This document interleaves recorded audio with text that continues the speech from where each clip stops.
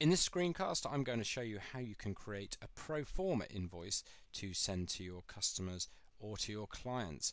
Now, a pro forma invoice is an invoice, but in the UK particularly, it's a particular type of invoice because it's not what we call a VAT invoice. In other words, in the UK, if you're using what they call the standard accounting method, it means that when you raise an invoice, you have to pay VAT on that invoice, even though the customer may not have paid you yet. With a pro forma invoice, it's kind of like a standard invoice, which isn't an official VAT invoice, but it allows you to present it to your customer and your clients, and then when they pay you, at the moment that they pay you, it generates an actual invoice for that transaction. So the benefit is you don't need to pay the VAT until they've actually paid you the money, which for a lot of businesses is obviously very important.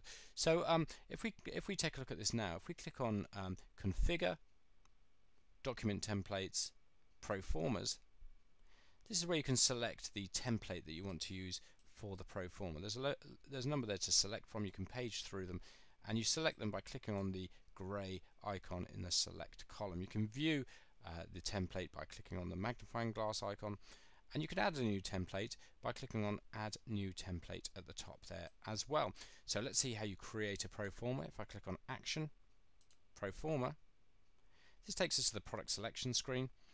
You can select a product there from the product manager, or if you're not using the product manager, you click on custom item and you can enter the item details there as well. So if we add a product here, let's say 10 bottles of claret. Now, as you can see here, the normal price is $9.99. We're going to sell these for $8.99 in this special order, so you can override the price as well.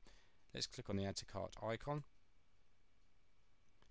And so this shows the cart in the usual way. You can select the shipping option here. We'll just go straight to the checkout on this. If you clicked on continue shopping, it would go back to the product selection screen. You could add more products. We'll just click on checkout. It's remembered my test customer details from last time. And so if I just scroll down here, you'll see there's some other options, invoicing options. You can email the pro forma invoice to the customer now. You can include a pay now button on the emailed pro forma invoice. And also you can set how long the pro forma is valid for. Obviously if they exceed that amount of time, then they won't be able to pay for it, and they'd need to speak to you and ask for another pro forma invoice. And you can select to deduct the items purchased from stock now. If you don't do that, then the items will be deducted from stock if you're using stock control when they actually pay for the pro forma. So we click on generate pro forma invoice. So as you can see here, this is the sales manager screen, and the top order here is the pro forma we just generated.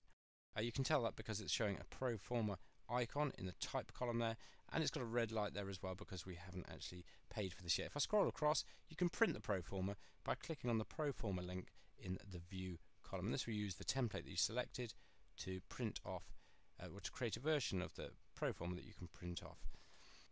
So now if we take a look at what the customers received, this is the pro forma invoice they've received. This template says RomanCart demonstration shop pro forma invoice, and there's a link on there to pay now. So if we click on that, it's got the details I entered earlier. If we just pay for that in the normal way,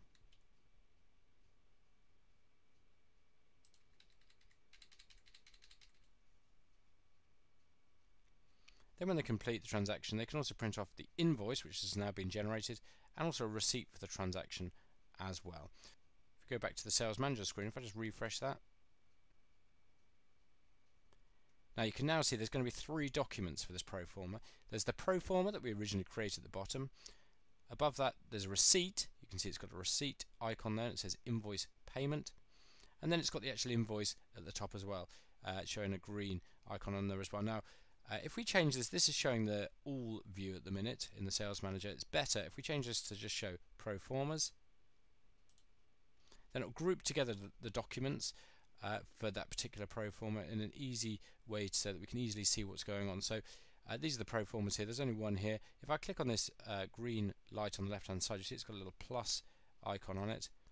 Then it shows all the documents relating to that pro forma. So we can see here, you can easily see the invoice and the receipt that has been generated, and you can print off the invoice, receipt and pro forma using the links in the view column further along to the right.